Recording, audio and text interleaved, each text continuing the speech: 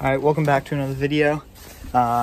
This Saturday we're going to go out for a night ride, and we're going to switch over real quick right now. I'm going to replace my Skags, and then we'll meet you on the GoPro.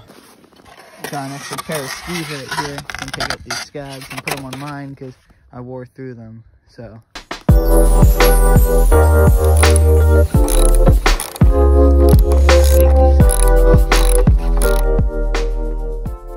We're gonna head out for a night ride, and then we'll ride tomorrow as well.